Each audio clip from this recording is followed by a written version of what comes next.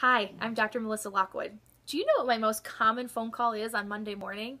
Surprisingly, it's not an ingrown toenail. It's about pain in someone's foot and ankle because they went out over the weekend and tried to do too much. Many times patients will come in as weekend warriors because they tried to go back to their collegiate days or their high school days of playing flag football or even touch football, and they ended up injuring themselves.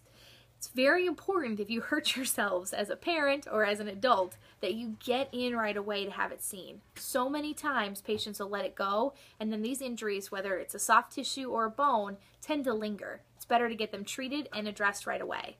We have digital x-ray right here in the office, and if needed, even protective boots and devices to help get you back on your feet right away.